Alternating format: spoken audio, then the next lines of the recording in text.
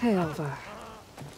Thank you for sticking around. I know it couldn't have been easy to stay when most of the Quen went home.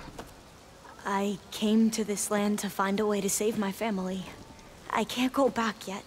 Not with what's coming. I told Bohai about Nemesis, and I gave him a new focus. Oh. Are you sure we can trust him with it? I know he'll probably find a way to twist it to his advantage with the other overseers back home. But once Gaia is completely up and running again, we might be able to set up a network so that we can stay in contact. Maybe I'll even get to speak to my sister. And he said he would petition the Emperor to send us aid. Do you think the Emperor will listen? To be honest, I don't know. But I hope so.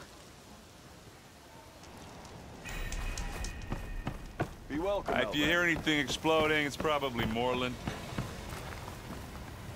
So, Las Vegas. How's it going? I've been talking with Moreland about how to get the word out about Nemesis up in the claim. The Oseram are free folk.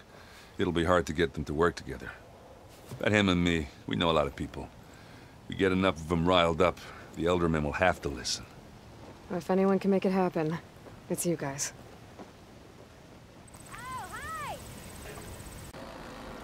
Hey. How does it feel to be back with the tribe? It's an adjustment. I'd gotten used to your base, and your comrades. But I've spoken to Hekarro about Nemesis. The clan commanders are next.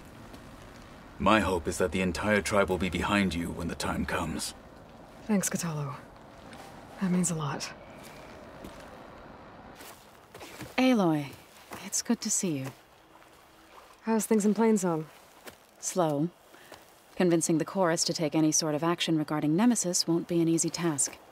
But the Utaru know what you've done for them, and the Tenakth. With some time, I know I can rally support to our cause, whether the chorus likes it or not. I'm sure you know how to handle them.